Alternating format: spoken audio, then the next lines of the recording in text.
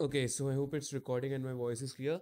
So as you could see, I have a pretty simple code here. Here I have connected Mongoose to my local database called testdb, which I have named it as testdb. And this was some deprecation error which I fixed using Stack Overflow.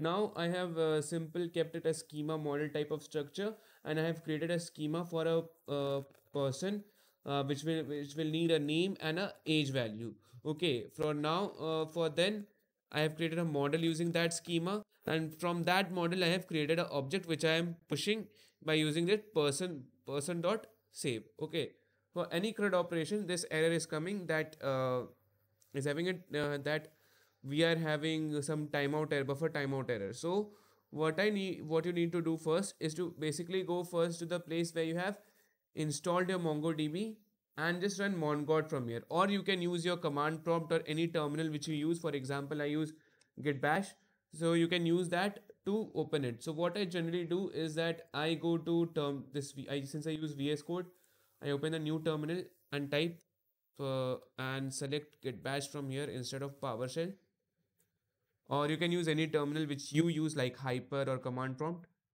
So I will just say mongodb.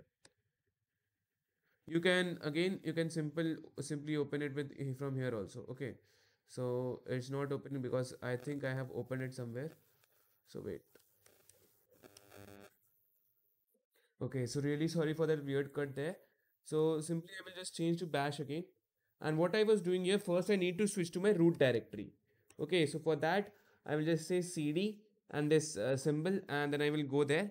And then what I will say, mongod. So for launching mongod or for the command mongo, you need to first stay in your root directory. So I was in my project directory earlier.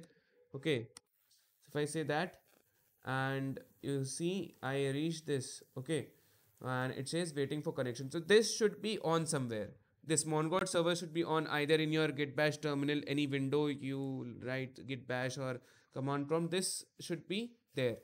Okay, then all you need to do is that now I will run this code. So I will, for that, since I cannot work in this terminal anymore, I will create a new terminal from git bash, and then I will say what we generally say, node app.js.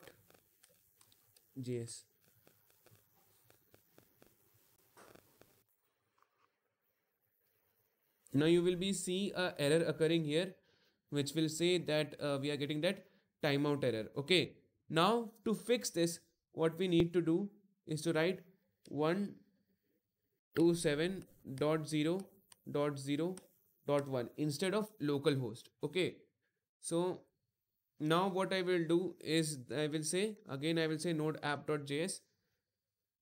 So let's wait for some time because that error pops up after some time.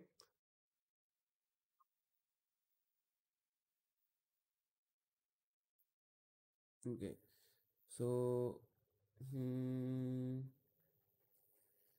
still I have made some mistake. Okay, so the error here was a simple stupid error that I was not saving the file. So what I will say, I will save it and then I will clear the screen for you. Okay. So now I will just run node.app.js again. So it should run this time. And still we will wait for, since I am having a really bad luck here.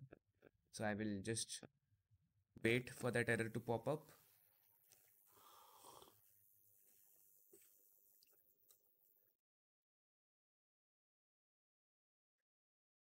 So this time that error didn't pop up. This is some deprecation message. Don't worry about that. Now what I will do, I'll just check whether my DBs are updating or not. So what I will say Mongo here, and then I will say show DBs,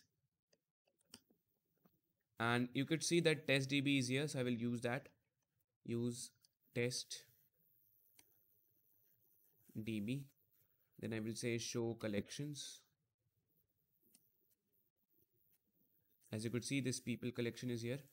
And what I will do, I will say uh, db.people.find. So as you could see, the data which I inserted here is present there. Okay, thank you.